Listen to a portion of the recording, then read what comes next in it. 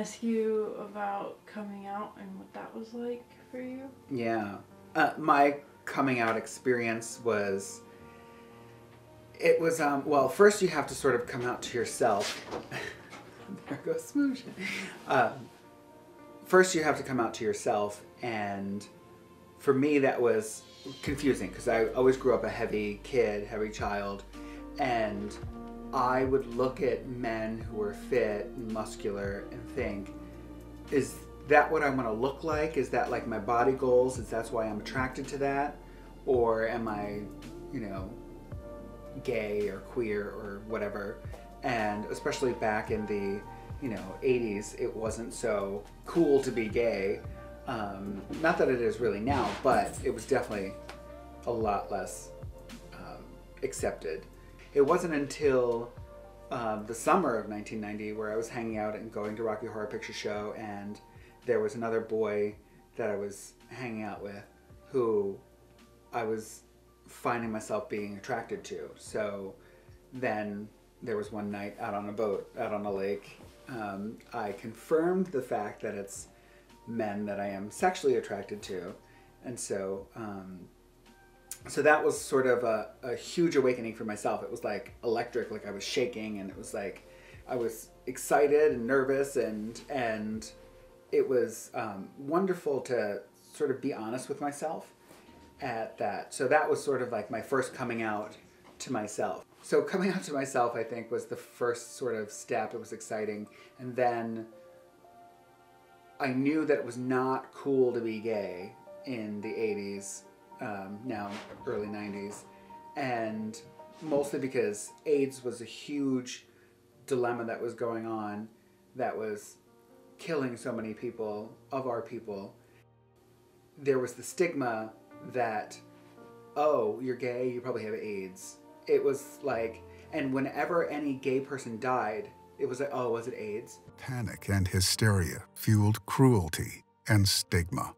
It actually created a lot of homophobia. I think there was a lot of really nasty stuff said about people who are gay because it was really labeled a gay disease. Like I said, I could die in a plane crash, and just because I'm gay, people will be like, was it AIDS related? Like, was it an AIDS related plane crash? It's like, no. Still, it was like, if you're gay, it's like, oh, AIDS. And that lasted for decades. I mean, I still think people sort of have that stereotype. Like, if your grandmother dies, you're not gonna be like, oh, was it AIDS? Like, that's such a rude thing to say.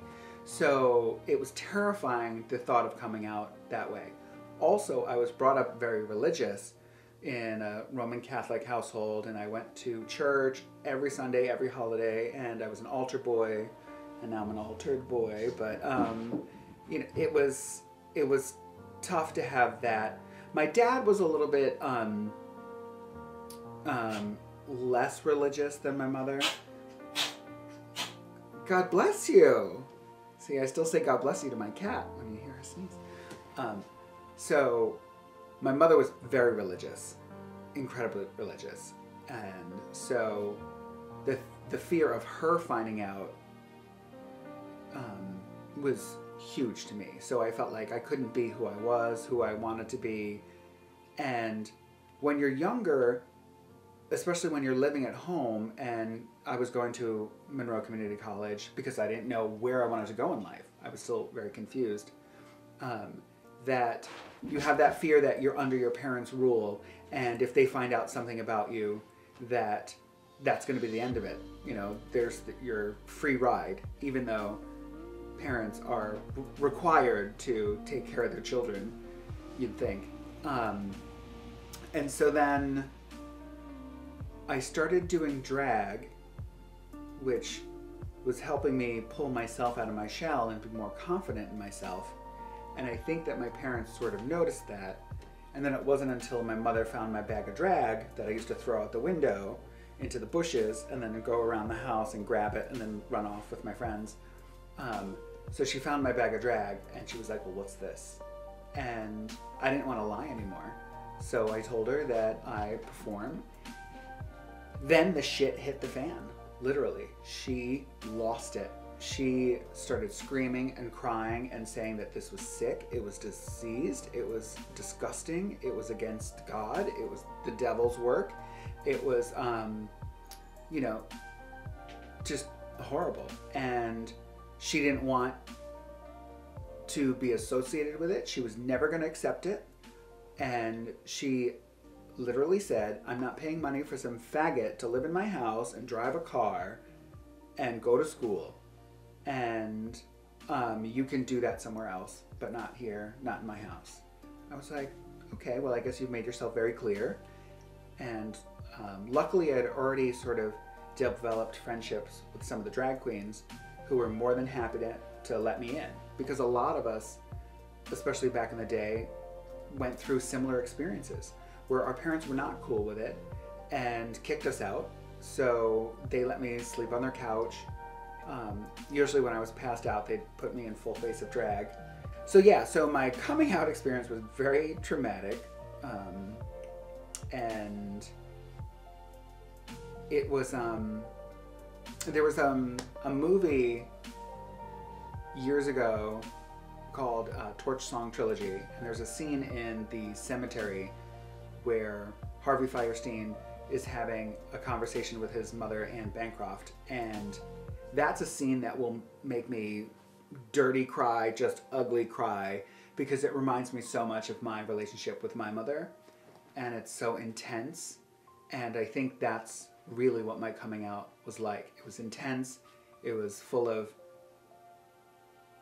anger, tears, and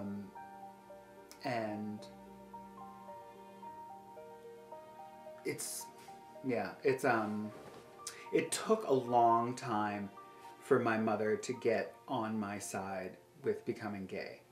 Long time. We're talking 20 years.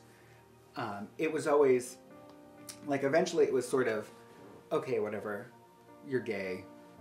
Don't ask, don't tell. It was that don't ask, don't tell policy. If I don't ask any questions that are going to make me uncomfortable, then I'm not going to hear anything that I don't want to hear that's going to, bother me. And so throughout the years, it's always been like that. And it wasn't until I was on the show RuPaul's Drag Race that my sisters wanted to have an open discussion with my parents really about what they were doing.